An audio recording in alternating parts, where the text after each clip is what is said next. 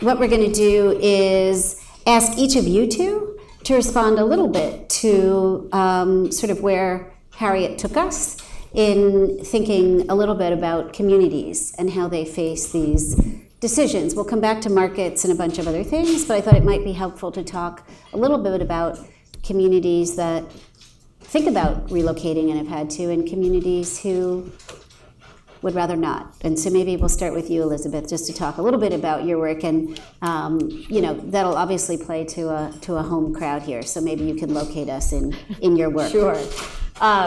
So I'm a writer, and I've spent the past 5 years on the ground in 7 coastal North American communities that I would consider marginalized in some way, shape, or form, physically, financially, that are already facing having to come to terms with living with rising sea levels. And so I've actually spent a lot of time on the Isle de Jean Charles that Harriet spoke about briefly, and I'd be happy to talk a little bit more about that. I think she gave us a really phenomenal introduction into the really diverse set of challenges that face us as we start to think about what it means to come to terms with a future where sea levels are rising and more coastal communities are at risk.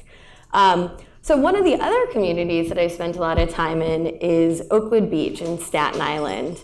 And I think for sort of an introduction to Oakwood Beach, if you think about that big U that was a winner of the resiliency design competition here in New York City has 520 miles of coastline. Manhattan makes up 32 miles of that.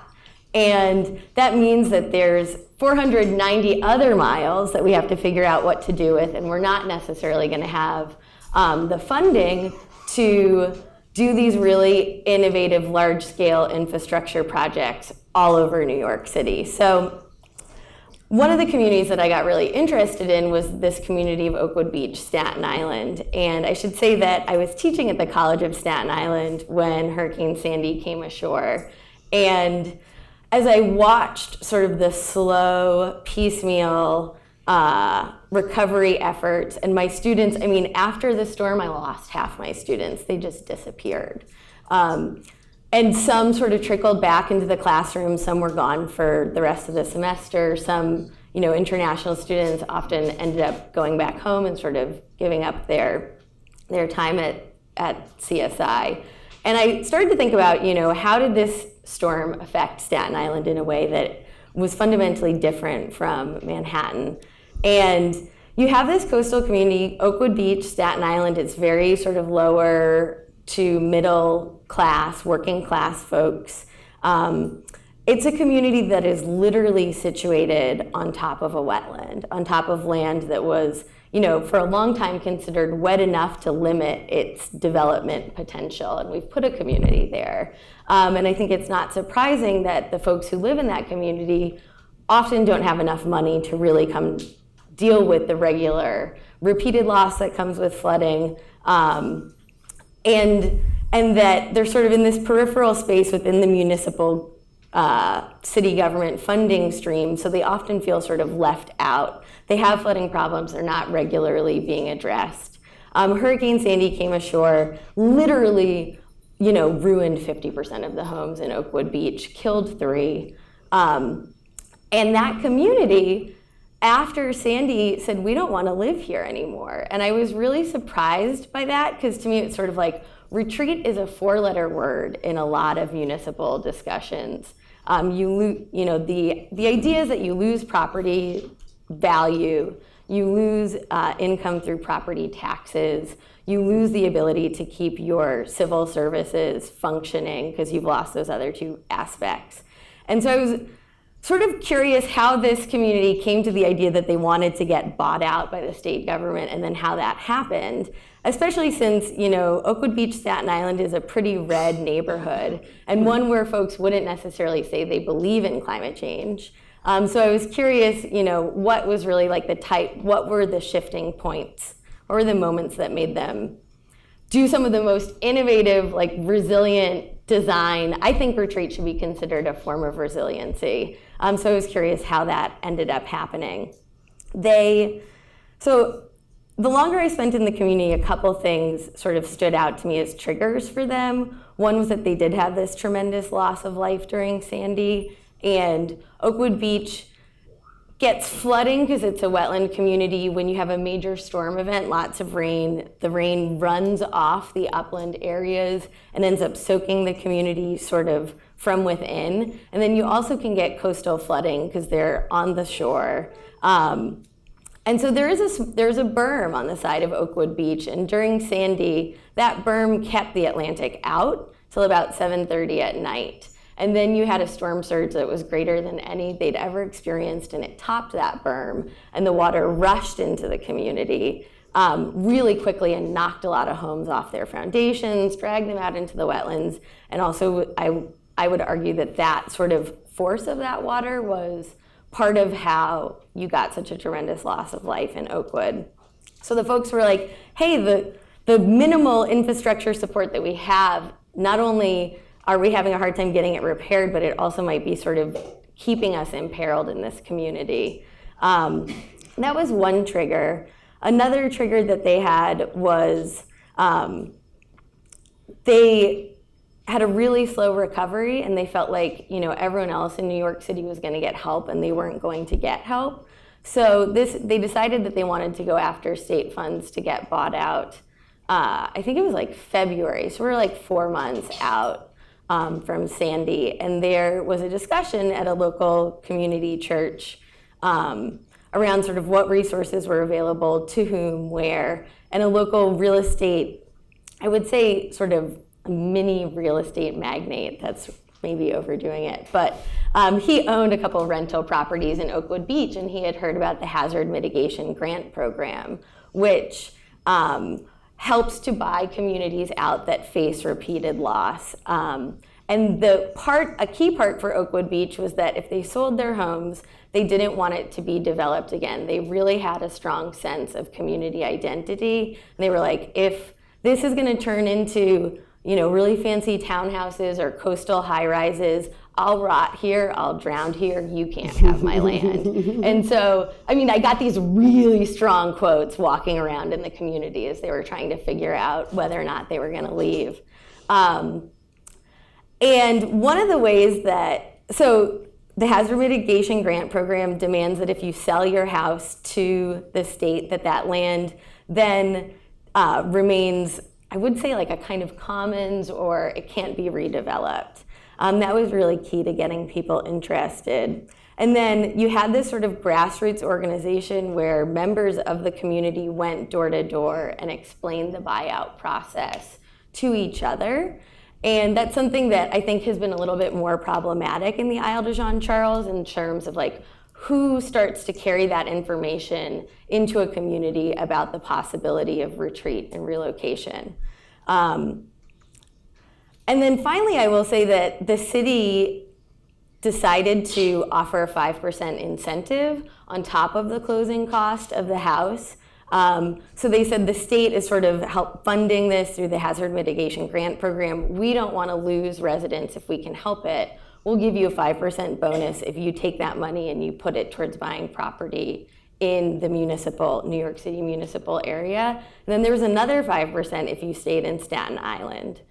I'm almost 100% sure of that. So in some ways, I think that that's an interesting way to think about retreat that also tries to keep some of the social resiliency of a community in place where it's possible, and starts to, you know, take into consideration some of those fundamental concerns that play out at the local and municipal level in terms of, you know, what does it mean if we lose a sizable chunk of our residents? How do we deal with that and stay sort of a functioning city, a functioning municipality? So I think I'll leave it at that, and I will hand it over to David. That's great. That's great. And I'm sure we'll come back and have lots of questions. So David, maybe you want to give us the other side of some of your experiences in helping people in a slightly bigger city stay, as it were. Yeah. First, I'm an architect, so I appreciate certainly Borough Happold's having me participate. There comes a time Kafka, I can get pretty dark, so you already know that. But you know, the threshold moment for Kafka is when the thing you perceive as tragic you take as merely serious. You know, and I think that's what happened in New Orleans 12 years ago, however many now. These eons ago, it was very serious. You were displaced. We were in New Iberia. I didn't want to be in New Iberia. It sounded better. Lafayette sounds better at a distance to me. But there had to be something you could do. So you took seriously this question. And New Orleans is different. We work also, we've participated in almost all of these processes, Rebuild by Design. And in DRC, we have 4 cases, including New Orleans and La Safe, that we're working in now, and Norfolk, and also Bridgeport. So they're all different. But the New Orleans case is unique. I mean, it's at the bottom of the river. It's pretty much, unless you made the decision to let the Mississippi River go at the old river control structure, you need a city there, and there's too much petrochemical industry in the lower Mississippi River Valley for that to happen quickly. Questions like what's the value of the port? And there were people who said, well, forget the port, that's not the future. Well, then forget the argument to fund it if you don't have the port. But the work that was being done, the $15 billion that was spent, the large appropriation after the cleanup and all the money that went away for that, was for a flood defense system, hurricane protection system, later called a hurricane risk reduction system. Hard engineering. Much of what was learned for RBD came because of the mistakes of that situation. We had other processes Rockefeller also funded that were really community driven. And if you looked at the key words, the key word was community. People wanted to be made whole, wanted to be home, wanted all that, but you had to go to 64 or 5 to find the word safety. And so we started to engage with the Dutch and really try to look holistically. I'm an architect, and you know, we're pretty good at asking questions. And we frustrate engineers so much because that solution is only part of the answer, and you can execute that. Engineers have ideas, but we have questions, and I've come to understand the value of the story. I mean, the people in Norfolk say that whoever has the best story is going to win. It's not the reality. I mean, Hollywood, look at America. We're living in this mythical condition. So, you know, we had to create a story about New Orleans. Well, the people in New Orleans, after all these processes, Unified New Orleans and all that community, they didn't trust much. And they did trust the Dutch, for better or worse. But we got into this sort of Calvinist-driven, you know, we're going to try to do the right thing. And what's missing? And what was missing was anything about landscape, anything about the inside, anything about how you could safely live there, because most of the loss in New Orleans before the levees collapsed, before these walls collapsed, was rainfall. And we have horrible repetitive loss from that, but nobody's dealing with anything about the internal system except more concrete structures and more pumps. So we came in to do a landscape repair program. I think we could talk about that, about landscape repair. I think that really we cultivate the land, we cultivate the mind.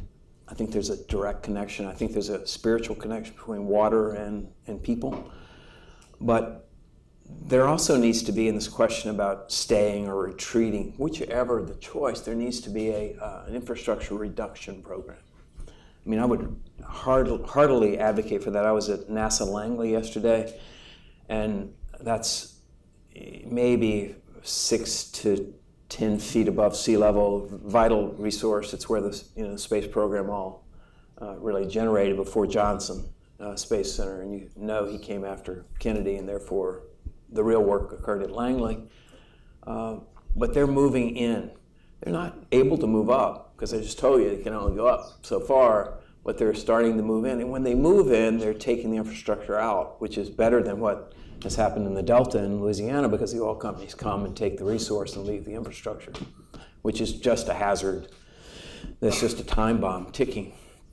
So whatever the program, whether you're staying or going, whether you're choosing to live inside a levee and you're going to have to pay to reinforce that levee, the more assets you're putting in place and the more things that are outmoded that you're leaving behind, the more irresponsible as a society we are. And I don't know how we mine the value of that and capitalize on that, but it's not so different, the choice to stay or go. It's really the choice to be prepared. And I think that being a Boy Scout, I'll leave it there. Okay, great. Well, I realize I have so many questions and not a lot of time because I want to leave time for the audience. But I wanted to start with one thing that's something that kind of is inherent in what all three of you are saying. I was struck by Harriet's portrayal of how much of our country has been built up along the waterfront. Right? Now, some of that obviously makes sense because you start with ports. That's how ports are located, obviously, on the waterfront, and that's where our commercial centers started. So it's totally understandable to me that major communities like Norfolk, like New York, like New Orleans, have access to water, so they are flood prone. But I'm interested in what's behind that number because there seems to me there's two types of folks who gravitate to these watery places. One, people who have, and I think about places like the Jersey Shore, and maybe I shouldn't, or the Hamptons, people who have second homes and can afford to have beach places that are out there on the water, and of course, they are vulnerable, and they probably know they're vulnerable. It's also not where they necessarily live as their primary residence. But then there's other people that I think about, which is not necessarily Lower Manhattan, although some of the Lower East Side certainly was vulnerable, but it's places like the Rockaways and places like that circle around Jamaica Bay where you have much lower income folks who essentially live on land that's either far away from the center, but also not very good land for building on. I mean, that's the history of the Collect Pond and the Lower East Side in New York City. So I really want to just explore a little bit that sort of social equity question, because when you think about people and people living on the waterfront, they're not all the same. And some people may be better prepared to take risks than others, and I just wonder what the implications of that might be as you guys think about it in terms of policy or in terms of community. And I kind of open it up to any of the three of you to start. Well, HUD, the agency that I last worked at, has been around for about a half a century, but long before there was a HUD, poor people had housing in land that was cheap. What made the land cheap? As you say, it was maybe distance from the center. It was not convenient. One of the big things is that it didn't drain well, right? It was land that other people didn't find desirable. Some of that housing ended up in the HUD portfolio when HUD came into existence, and before we had flood mapping, right? A lot of housing was there. So I mean, it's a big issue, at my old agency to figure out. We have this portfolio. What do we do with it? How do we move people? When HUD, at its fullest, is funding 1 of every 4 households that need affordable housing, only meeting 25% of the need, and in most places, the market rate affordability that used to be there, in any place with any kind of a moderate economy, that market rate affordability is gone. So if you were to ask any poor person who is at risk of being homeless, would you rather stay in your housing? There might be a flood next year or in 10 years. It could be a really big one in 25 years. Or, can we tear this building down and, Godspeed to you? They'd all stay in their housing, right? Their risk is so much more immediate from being homeless or even having the threat of potentially being homeless. So it's something that we really haven't grappled with. But I will say that just like many other things in our economy, this is something that is going to strike the people with the least means to address it the worst, and so that's why we have to think of it first. Yeah, it sort of makes me think in terms of flood insurance and flood insurance reform. So in the world of retreat, there are 2 kinds of retreat: managed retreat, which is sort of what I spoke about, where you have a government agency intervening and helping that community make the transition, and then there's something called voluntary retreat, where people just up and leave. And I would argue that voluntary retreat is often not voluntary, that there are a set of policies that make those vulnerable communities unable to stay in place. And one of the things that I think is a real potential to sort of be a driver for voluntary retreat is some of the issues that we face with flood insurance reform. So as Harriet mentioned, you know, a lot of our coastal properties have significantly subsidized flood insurance policies, and were that subsidy to be removed, those low to middle income families couldn't afford to live there anymore. We are at the moment where we're slowly, it's about, I think it's 18% a year, we're removing the subsidy on flood insurance to get people up to their actuarial rate. And, you know, to give sort of a human face to this, Oakwood Beach, the community that I was speaking about, 95% of the people left, 5% roughly stayed. One of those people was Frank Acosta, who literally the amount that the city was offering, or the state was offering to pay for her house, she had bought it at like the height of, you know, the value of property, couldn't really help her get out from under that mortgage. It left her with like $20,000. And she was like, okay, I would rather stay in place and continue to have a home that I love than leave if I'm going to literally not be able to afford to buy anything else after this. And I've stayed in touch with her, and I'm working on a piece about flood insurance and flood insurance reform. And she just sort of figured out that she's paying $2,000 a year for her flood insurance policy. She's at 3 feet above sea level, which in her neighborhood is 10 feet below the base flood elevation, which is what she needs to be above in order to get a reduction in her flood insurance policy. So in the next, you know, she's going up to $15,000 a year. And when she figured that out, she was like, I better take the offer now while I have it. And I think that that's a really clear sort of case study in how flood insurance policy can sort of spur a large-scale migration away from the coast of low to middle income folks. And then, you know, is that this weird way in which climate change is a gentrifier in our coastal communities, and what do we want those communities to look like? And, you know, how do we continue to value all the people who make our cities tick? I would just say in that situation, I mean, we talk about single-purpose solutions. It's not just about moving people away from the water. I mean, every community has a whole set of issues that they're grappling with. What if you said, let's simultaneously solve for this problem? No loss, no net loss of tax base, right? We have a pattern of segregation very likely, at least by income, maybe by race.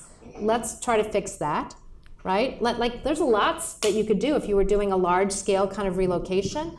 You'd have to change your zoning and do other tough things, but a crisis is a terrible thing to waste. You know, that would be a great point to have that dialogue. I'm just saying that you could, if communities were willing to engage, you could solve for a lot of these things. Not that it would be easy, it would be really hard. But the solution isn't necessarily, you know, a fixed pie that people get less of. You could actually make the place better.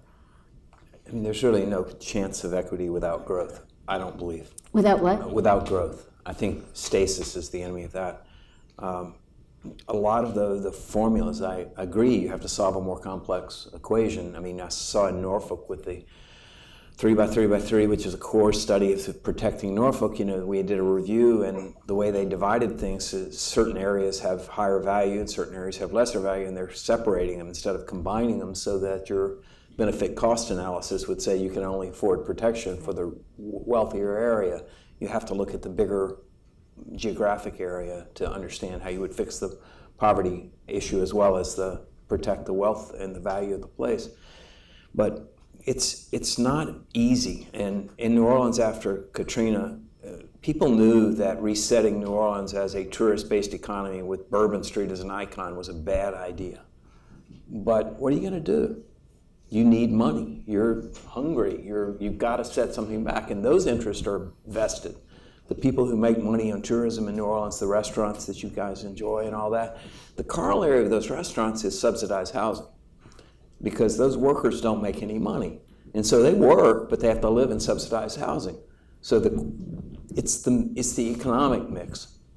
Unless you provide a real economy to New Orleans, you're always going to see poverty, and you're always going to be at risk of when's the levee going to fall down next time.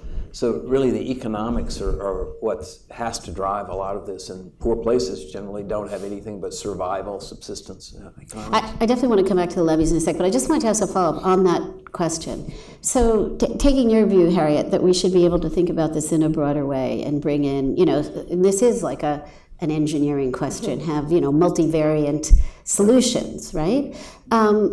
Who does that? Okay, now we've all witnessed different levels of government. You've been involved in, city, state, and federal government. And it's not easy. We're witnessing it right now because it's very hard for our mayor and our governor to, they agree on everything, but they can't agree together. They have to take turns doing what they're doing, even though they totally agree on everything. So, this is the inanity of government. We won't even talk about the federal government at the moment. But going forward and putting personalities aside, I'm interested in what you three see as the roles of those respective levels of government. And that could be place-based, or it could be something that's, for our country, this is the right approach. And I don't know how to begin to think about that. I mean, New York City is a tough example because it's larger than whole states and whole countries, right. And it's a really big place. But I will say that I really put a lot of trust in local leadership. I mean, increasingly, we live in a world where the federal government is a gap filler, not a funder, not the place where you should expect to go for leadership. That has to come locally. I really do believe that. And we had some examples. We talked sort of briefly about those places. I didn't mention Valmeyer, Illinois, but Soldiers Grove and Grand Forks, North Dakota. Those were local leaders who said, and what's really interesting, none of them solved just one problem, right? They said, oh, we have this flooding problem, but we also have these rising energy bills in Soldiers Grove. When we build the new buildings, let's make things all solar, and really give people a break on their energy bills. Let's really, invest in the renewable energy economy. Let's do some different things. Let's move to a part of town where the infusion of market rate housing would be beneficial. We'd have a more mixed income community. So, I mean, I think you need leadership. All of these things are an opportunity. They're not just a crisis. They're not just a bad thing. But I think it is hard to do. And believe me, these conversations aren't easy to have. With people, nobody wants change. I mean, there's nobody out there in any place that any of you live who's saying, yeah, bring it. Change. I love change. Would love to see change in this neighborhood. No, nobody wants it. So you really have to have those kind of one-on-one, retail conversations with people about what are the consequences. And everybody, as much as they hate change, everybody has an aspiration for their community. They have something they'd like to see more of. They have something they'd like to see improve. Maybe they have a lot of things. And so it's really aligning those things with each other that really opens up a whole new world. And in these places that have done those totally voluntary relocations, we didn't make anybody move. They decided it would be better for them and that they would use the federal money plus a lot of money that they put into these projects themselves to remake themselves and guarantee a better future. And for the most part, that's exactly how it's worked out. So I will say your question made me think of the next community that I'm going to spend time in. I'm going there in 2 weeks, so my response will be not as on the ground as some of the others that I've given, but I'm about to head out to the San Francisco Bay Area, and it's in some ways like no surprise to me that they're sort of at the cutting edge of thinking about how to live with sea level rise. One thing that I've found really interesting in my work is sort of thinking about wetlands and the role that they play in terms of a natural buffering system. In San Francisco Bay, like so many other places, has lost over 90% of its wetlands in the past 100 years for a number of reasons.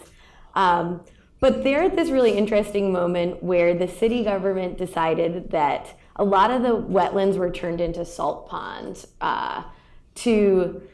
in the middle of the century. Well, I could be wrong on that. Again, my knowledge is not as super sharp on the San Francisco Bay Area, but there are all these salt ponds that ring the bay that used to be used for salt extraction, and the city about 10 years ago bought them from Cargill in a huge mass, and they said we've started to recognize the importance that this land can play in sort of buffering us against rising tides in the future. And a lot of the poorest communities in the San Francisco Bay Area are alongside those salt ponds. And then interestingly, you sort of have this private equity going into the problem because Facebook is on the bay alongside former salt ponds. Google is along the bay alongside former salt ponds. So they're getting this partnership between private money and state money to figure out how do we create a wetlands infrastructure as a buffer that also can keep pace with sea level rise, which is another real interesting design problem in terms of,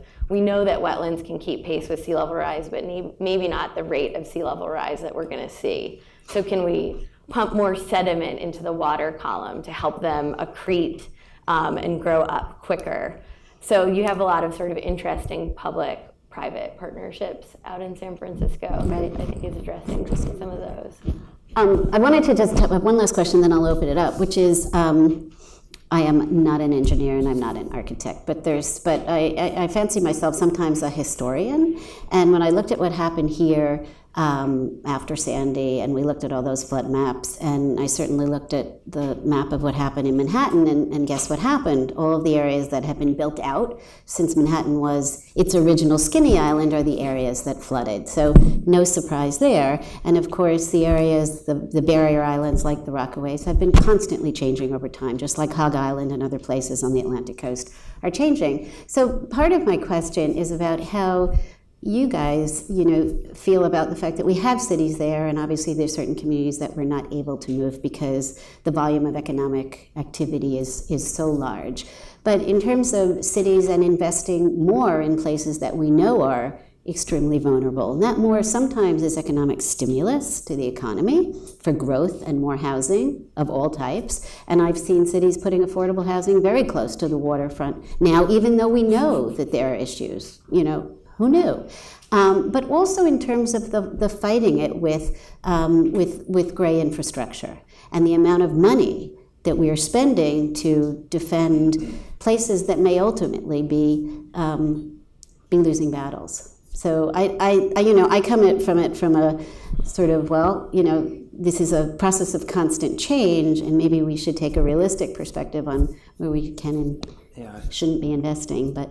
Maybe my turn to talk and talk about that. That you can see repetitive loss and flooding occurring where we filled in the creeks. Correct. I mean, in Norfolk, it's a direct overlay where the flood occurs, where the creek was filled. Yep. But back a bit to the government, it's very difficult for these institutions to change. When we did the water plan in New Orleans, we did an institutional analysis, but basically, if we had only dealt with institutional change, we wouldn't have even addressed the problem, because these institutions exist not to fight the current war. They're fighting the old war. In New Orleans, we're spending almost through spending, and we knew in the water plan and built it into the thing, $1 billion on hard gray infrastructure, giant underground canals. Right.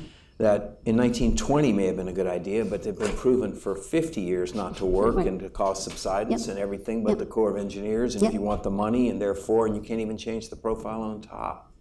It's not okay. You can't be in a world with this much change with institutions that will not, cannot, and we don't. It's not just the Corps. It's all, and we're not even really addressing the problem at hand. And I think it's really in this redefinition of the problem and taking this as serious. San Francisco has a lot of wealth. I don't know why I go personal, but when I came back to my father's house after Katrina broke the walls, he said, I always thought it would be San Francisco. He expected San Francisco to be the city that was demolished. We don't know what's next. And I think if we don't understand where our mutual assets are, what our self-interests are, because a lot of people don't even know their self-interest. I'm pleased when somebody acts in that. But then if I understand what my family interest is and what my neighbor's interest is, and then people start to move. But if the institutions stymie the good ideas and refuse to accept anything, and this could be your local Department of Public Works, because let's face it, the manual was created and that's the way we do the street. That's not going to be the street you need. So I think that there is no easy way up and out, but there's no better alternative than to work toward that, or I don't know where to say move. It looked like Wisconsin was pretty safe. Canada looks good for lots of reasons, but the thing I was going to say, like, I'm a planner, at least I've been playing one on TV for 20 years, but, and I will say one of the issues, and I've been to so many places around the country where there's a sustainability department and a resilience planner, and all that stuff is really great. I need someone to crunch the numbers. You need you need a money plan. Yep. Like, you need to be able to say, how you can hold constant or maybe even improve the balance sheet of the city by making these investments. And that, guess what? You're not getting rid of your waterfront, you're preparing for a new waterfront. Right? There's always going to be a waterfront. It's just not going to be where it is right now. So whatever value accrues to that waterfront is going to still be there, right? And maybe you protect it better and longer by providing this buffer area that's also public access on the days, which are most days, when there's not a disaster happening. So I do think it's that financial side of it that we haven't spent enough time, and we haven't had our sharpest minds at work like that. And again, the planners aren't either being asked to solve for that. They're being asked to show me, an idealistic kind of solution, as opposed to what would really have to happen with density? What would really have to happen with agreements with surrounding jurisdictions? How could you maybe revenue share, right, to get these solutions? But it's not a catastrophe. I mean, the good news is we've so underinvested in infrastructure for so many decades that if we had been investing in the right things, investing at all, it would have been in all the wrong things. So the fact that we haven't been spending the money on that could be really good if we can figure out what the right thing is quickly. Great. Okay. Well, with that, I think we should open it up to a few questions from the audience. Yeah, I see one right here. You want to stand up so we could put, yep, you. Hi. So a lot of the cities that you've been using as, I guess, case studies for this have been relatively wealthy cities, like San Francisco. We talked about Miami, New York City specifically. And you also brought some context to Jersey Shore. I'm from Jersey Shore. My community is basically destroyed. But the thing is, with a lot of these communities, they kind of lack the adaptive capacity to make the right decisions that a lot of you have actually put forth in some of your responses. But so my question really is, how can communities like that, or even smaller communities based in like different areas around the United States, specifically in Florida, Louisiana, Mississippi, how do you build the adaptive capacity of those communities to make those decisions? Does that make sense? It makes total sense. Yeah. I think it's not, I'll let you start, David. You go ahead. Let me start. I don't work in wealthy places typically, so maybe I understand that. You have to look sometimes beyond the place itself. I mean, Bridgeport, Connecticut bears a regional, as you said, it's a sharing thing, and it provides utility energy to the whole region. It goes back to the financial question. But in the Louisiana SAFE program, the HUD-funded program, there's 6 parishes involved. Those are counties to everybody but us. But each of those sessions is to try to get people to look at their assets and look at their histories and look at their, what's happening with their coast and understand at a bigger scale their issue, but not at the scale that's been being planned that's beyond them. You can go too big. You can go to something that's global and it won't relate. You can go to the scale of CPRA and the Mississippi River and all the diversions that never happened, right?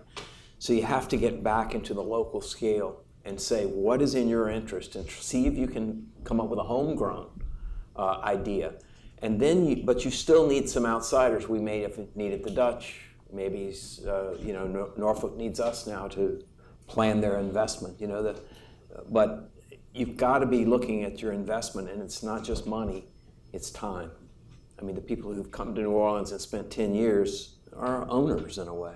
And a lot of people think if you don't have but really you just have this amount of time. And so I think the community time is very important. So you have to make it worthwhile for these people, right? And so many times you go into these sessions and they're all the same. No solution offered, no perspective offered, but we need transformation. So it's got to come out of the place. You need some outside input, and you've got to have some idea that it's possible. But getting back to what David said about how some of our institutional arrangements seem to be irreparably broken, or at least not contributing meaningfully to a solution, like I have to say, and I say this with love, I love my colleagues at HUD, I love the work that they do. It did sort of strike me, I wasn't someone who worked on these issues very much coming into that agency, but it just struck me as crazy that we would, you know, that I would be responsible for managing $50 billion in disaster recovery money, you know, working with people who didn't know much about disaster recovery in states and local governments all around the country, you know, and trying to let them lead those projects. None of them are experts, right? So there's a huge cottage industry for you people who are trying to figure out what to do with your life now. Just the disaster recovery stuff, and that's a growth industry, let me tell you. But part of what I would say is, again, the simultaneous solution, right? So for the folks that you're talking about in your New Jersey community, if at the shore, like the idea of having to pay higher insurance rates is an anathema, right? But what if you required insurance of everybody, and you required the insurance company, let's say it's a private insurer, to offer risk-adjusted premiums. So you were constantly getting a price signal, not just about what your real risk is, but what you could save by taking certain actions, right, to reduce the potential losses. And that maybe your government, you know, could use a mechanism where a bunch of insured people could decide to have an infrastructure solution that would reduce the premiums of everybody kind of behind that infrastructure solution. So imagine that I wanted to retrofit 5% of the properties every year and get those insurance premium reductions. I mean, that's a construction industry that exceeds the size of new home construction, right? So it's permanent jobs that can't be exported in a community. Most of them need these kinds of jobs, right? The middle wage jobs are the ones that are leaving the economy the most rapidly. I'm just saying that we could solve simultaneously for these problems if we were just willing to be thoughtful and to think about a broader set of solutions. And there's so many co-benefits with things that, for every building that we would retrofit for a hazard like wind or like water, and some of it's not practical to do, but for many of them there are things. You could also do more energy efficiency, you could do renewables. Those things also give communities resilience in the time of a disaster. It reduces the likelihood that you'd have a disaster in the first place because you're cutting the carbon. Anyway, there are things that people could begin to do. So why don't you run for office in your community and start talking about it? Great. Do we have another? We had a question over here. Yep, white t-shirt. I'm afraid that's all I know about you. Hi, thanks so much for this talks. I was noticing in both these, the interest for this competition, as well as just in the stories you guys were telling, this emphasis, an emphasis really on in rebuilding and relocating and resilience on reaction. And I was wondering about the role in actually combating climate change sort of at the source, where you were seeing that kind of work being integrated into these projects, maybe into these proposals or into these communities. And then was also thinking that like it certainly isn't coincidental that indigenous people in this country and in Canada who have been relocating and rebuilding for over 500 years are both at the front lines in coastal Louisiana, coastal Alaska, as you discussed, and are also on the front lines of like integrating their own resilience into combating the sources of climate change. So extractive industry, fracking sites, Standing Rock, as well as like combating Justin Trudeau's pipeline projects. So I was wondering like what other examples, or I mean, if you want to talk about the role of indigenous people specifically in this struggle, that would be great. Thanks. Sure. So my mind goes two places at the same time. The first place that I think of is a group of folks, the Swinomish, out in Puget Sound. They came up with, a community resiliency plan a decade ago, and they have long understood that the wetlands that are integrated into their community help them not only sort of have buffering from storm surges, but also certain estuaries are really key to the salmon migration. So they did this sort of integrated approach where they started to build pocket estuaries off of the main river that runs through their community to enhance and sort of make more robust the wetland system that they live alongside, and at the same time they got the double benefit of creating little sort of, if you think of a salmon migrating, going against the current, it needs breaks along that super highway to sort of take a moment and catch its breath. So these pocket estuaries also ended up helping bring salmon back to that community. I will say that, the Isle de Jean Charles, they ended up on the soggy fringes of Louisiana. It's a mixed group of Native Americans, Biloxi, Chitimacha, Choctaw, Houma, and that area is not recognized as a Native American reservation, in part because that community has all of these different sort of, they've intermarried, and then they've also married historically with French Cajuns. So there's sort of one of the initial problems there was that land wasn't reservation land, and so as it started to disappear, no one was telling them, oh, we're going to take care of you in the future. So there's certainly been, on the one hand, a call in that community to say we deserve to have space to be this community that's really, that we've developed in this location. And on the other hand, there's been, I think, a lot of resistance to the idea of relocation.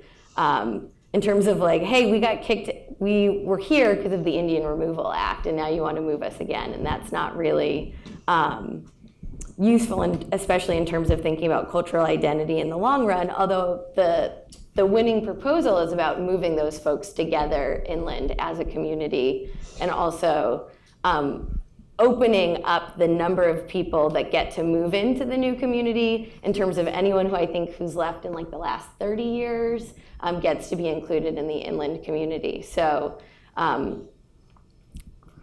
there are histories in all this. I mean, we talk about these people, but the Acadians, right? Acadian, and we refer to all old rock and roll, the band, Acadian Driftwood. I mean, you get kicked out of Acadia and they go to Louisiana and they get kicked out of there. And this is a history. And there are all these histories of people who've been mistreated. But these people are still connected to the land. And I think one of the problems with urbanites is they don't connect to the land and they don't know what they can do about it. And therefore, it's this sense of what on earth, I'm powerless. And so in the work that we try to do, one of the criteria that we would set high for any project or any expenditure would be that it would be visible. Because, out of sight, out of mind, your image of what's wrong with the wall is, well, I no longer know where I am at all. And I think that people who live in better connection to what's around them, nature particularly, but infrastructure should be visible. A buried canal underneath Napoleon Avenue is not telling you anything, right? And I think, like, one last thing to sort of add to that I think goes back to the gentleman's question from New Jersey is like the power of the story, and how a lot of the communities that I've spent a lot of time in, certainly 5 years ago, felt like they were the only community that's ever faced or that's facing this problem. And I think, it's something that I would like to see made a lot more robust is information sharing amongst marginalized coastal communities, that in some ways each problem and solution is going to be different on the local level, but there are also things that can be replicated and sort of used, like the Swinomish moved to sort of, they dug those pocket estuaries. It's not an expensive solution, and I think it's certainly been helpful. So I think it would be really nice to have a robust information sharing network that can help those marginalized communities. It's a super interesting idea. It's a super interesting idea, especially in the age when big cities are finding all these new ways of communicating and sharing their challenges. I think there was one other question over here. Yeah. Yeah. Do you want to grab a mic? I think there's a mic going around. Might make it a little bit easier. Sorry. Either that or speak up. Here it comes.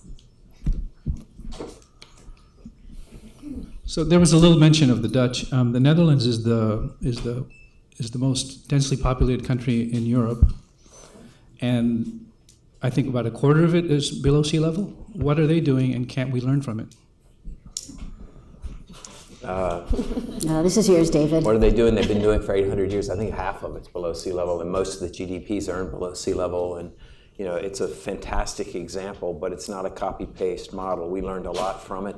The densities that the Dutch have give them opportunities. That's something we could learn from it. It's hard in Kansas to make transit. It's hard in New Orleans to make certain tram lines that would make a lot of sense, but we don't have enough people.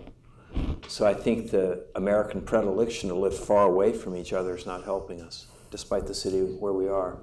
But the idea that you're going to overcome nature, I think the Dutch are learning, and I think they're learning from the other disasters. I mean, from Katrina, there was a big reaction, a new Delta plan, a new look at the liabilities. But let me say that the Dutch don't face the most difficult climatic or design problem. The 10,000-year levee that the Dutch have, the 10,000-year protection, it's not a levee, it's three levee, would be about 500 along the Gulf Coast, because the design storm is so much more difficult along the Gulf of Mexico. But nonetheless, you learn to use all the tools you have, and I think the lesson that I'm preaching tonight, at least, is make better investments. The Dutch, they invented the stock. You know, the Indies companies were funded by regular people who were investing their money together to make something. So this consensual nature, this polar model of politics where we argue until we come to some solution we can implement, is a much better model than this fractious American condition. So I think there's another decade of mining the Dutch for knowledge and examples, and you know, we could talk more about that. They don't pay me, but I advertise for them. I was saying that we are learning some of their lessons, but not the good ones, right, by basically encouraging development in cities that are vulnerable, where places are at risk, with the idea being, once there's enough tax value there, you know, we can't help but get political support to invest in protecting it. But we'll deliberately make those decisions now, you know, and hope that people will buy into a heavy-duty set of investments, seawall and other kinds of investments that will protect what's there. So I think it's questionable whether those are good strategies or not. I think they're not. I think for a place like Lower Manhattan, yes, that you already have that investment. But I think in other places, you know, it's 2 million homes, you know, that are gonna be underwater. Right? And long before they're underwater, people will decide, I can't afford to be here because I can't keep an asset that is going to go to zero. I got to sell now. While I can still find somebody out there who would buy it. And I think that's going to have a huge economic impact on these places. That's why we have to start thinking about, you know, we're a big country. We don't have to do what the Dutch did necessarily, as long as we're planning about how we do, at a very large scale, some level of managed retreat from the coast. But dumb policies. I was in Hampton, Virginia last night, and a man said he had a $150,000 grant he could get to fix this house. And he says, I don't want to fix my house. I want to take the money and move to someplace safer, but I can't get the money unless I fix my house. There's a lot of stupidity within our regulations, and we can talk about it until we're all gone. But at some point, the House of Representatives has to function. I mean, design comes out of the Ways and Means Committee.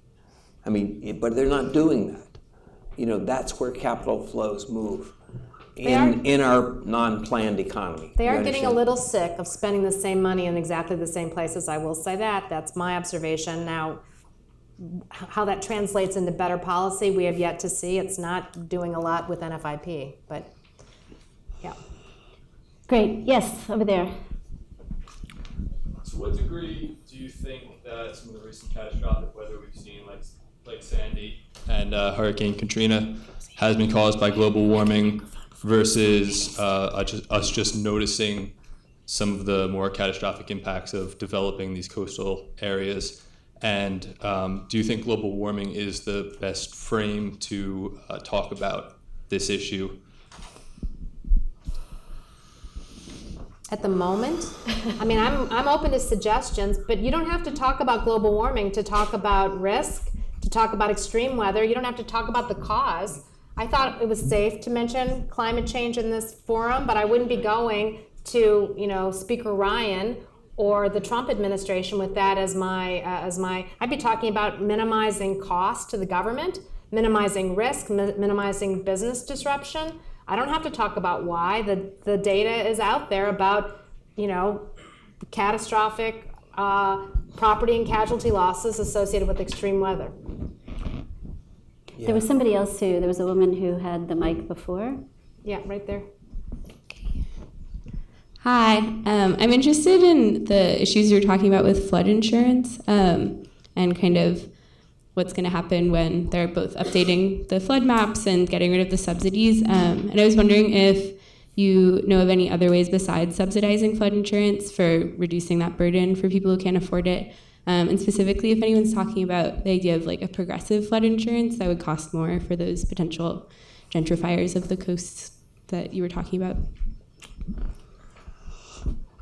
I mean, this is the problem of, I'm sorry to go back to my place I only get to visit occasionally, Louisiana, but Des Allemands is a old community along the bayou. And, you know, the property insurance goes to $18,000 a year for these people, and the house is worth $180,000 or something. They can't afford it. But do you need people to live there? We're just not a nuanced country that says we need people in these situations. And if we do, then maybe there's some way to shift this around. Maybe there's some historical condition that you soften the blow, but you discourage any new buy, and those will cause these places to atrophy too. You know, the water plan we did in New Orleans was basically a reinvestment versus disinvestment strategy. So you're talking about so many different conditions. I don't trust that the larger body, the Congress, can fix that or understand that. But within the Louisiana SAFE program, those are the kinds of things they talk about, because New Orleans now having a levee is a receiver community. It actually is a place that you would be safer to live than you're going to be out there, and you're going to, because you're behind a levee, you have less flood insurance. So localized movements and smaller moves may be more possible than the grand strategy and the geoengineering or population engineering. But I think that if you do this all at once, you find even more distress in these markets. So I don't know that Biggert Waters was anything but catastrophic. It's still got to keep moving in some direction, but can they design policy? I mean, all these things are design issues.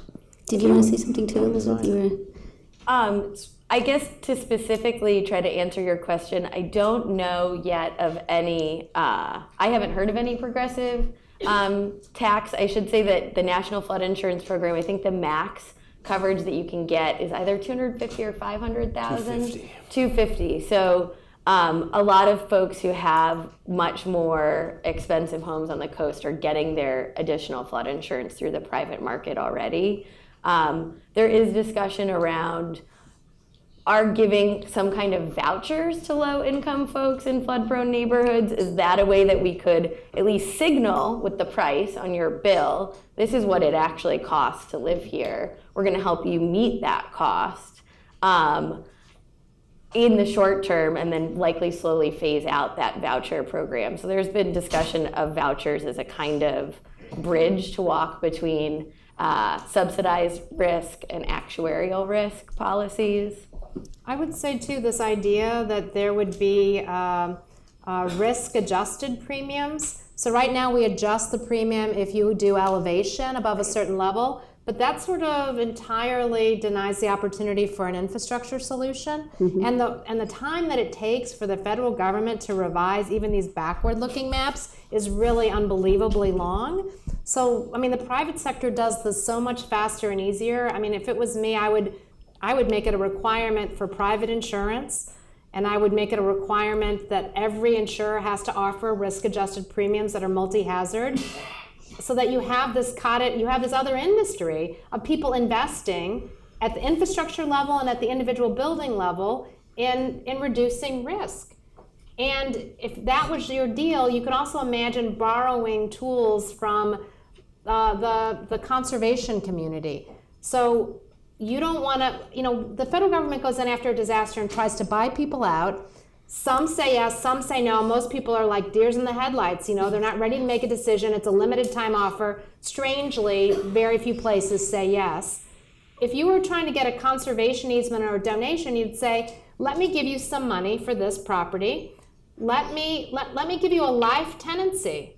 You know, you can build memories for you and your family in this place until the next disaster, in which case the place belongs to me, and I have the land that I can manage to protect other homes.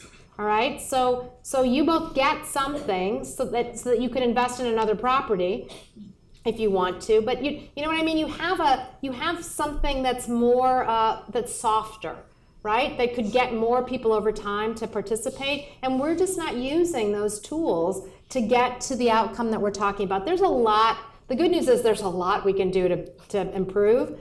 You know, we just need to all be doing it. I mean, going back to the Netherlands, you know, that there is no flood insurance in the Netherlands because it's the government's job.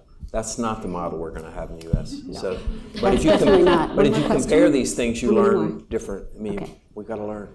I think we have time for one more question. I think there's a hand up back there. Yep. Yeah. So this will have to be the last. There's a lot of conversation about homeowners, but what about public housing and renters? I mean, who's assuming the risk for relocating and mitigating for that? That's a really great question. And this is another area where the federal policies haven't historically done enough for this community. So, you know, we rely on property records to understand like who's been displaced and who's there or missing. I think the example that Elizabeth used, that a whole bunch of her students just went away, you know, those were renters of various kinds. They were not homeowners.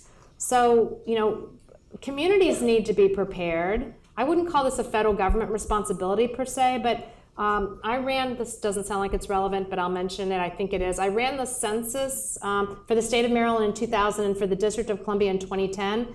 And by just in that 10 years, the technology that we really used to reach out to people in 2010 was text messages, right? We texted people. It was during the Great Recession, and we were really worried that we'd have a huge undercount because people had moved and who knows what was going on. We need that kind of a system to be in place in every community so that every person can be accounted for, because they are even if you're poor, if there's been a presidentially declared disaster, there's an amount of money that people who are not homeowners are entitled to get, but you know, we can't reach them. We don't know who they are or where they are, because a lot of them, once their housing is destroyed, they go somewhere else to live. So we're just not adequately prepared for that. But there is, you know, there is provision in the federal program to pay if we only did the stuff that we needed to do beforehand to identify folks. Did you want to say something, Elizabeth? Okay, well, I think I'm being given a couple signals from different parts of the room, so I wanted to thank our speakers for their interesting talks and commentary.